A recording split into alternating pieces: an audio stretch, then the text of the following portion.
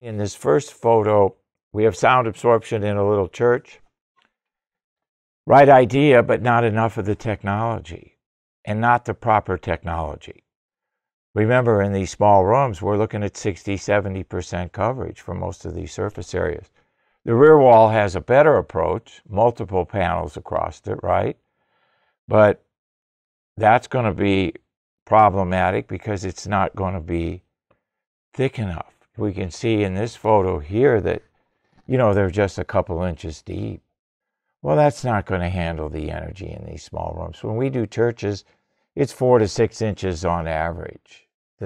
Our foam technology is that thick, because in most situations, that's what we have to do. So the next picture, oh my gosh, look at this. I've never seen so much stuff in a room. All of this stuff has an impact on the sound quality that you're going to get out of this room. So to be very, very careful with all this clutter.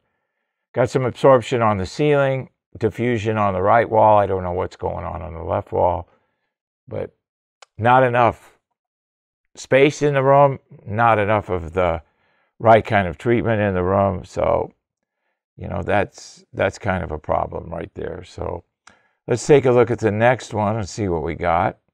Oh, there's the other wall we were going to look at. So he's got diffusion on both walls, a little bit of absorption, but not enough, and just a lot of clutter and stuff. Now, I know you got to have that stuff to work and all of that, but it's too much clutter in too small of a room, so you got to be really careful with that one. Got a little theater.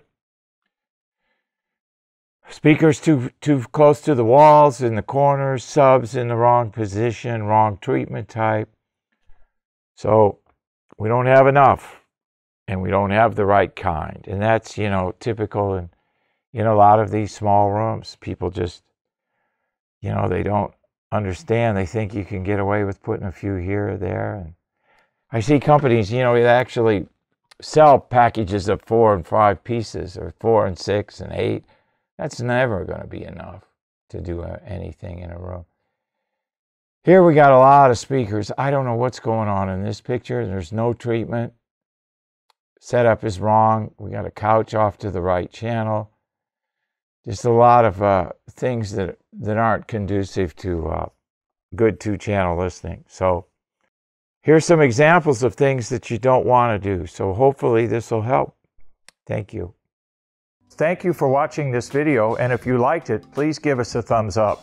We also have a newsletter that you can subscribe to, so please do that, because we offer special price discounts to only those on our newsletter. And then don't forget about our forum. We have started a forum on our own website where people ask questions, and I usually get a chance every couple days to look at it. There's an interchange between people on the forum, and we'll give you real answers on a regular basis, so that'll help you. Thank you.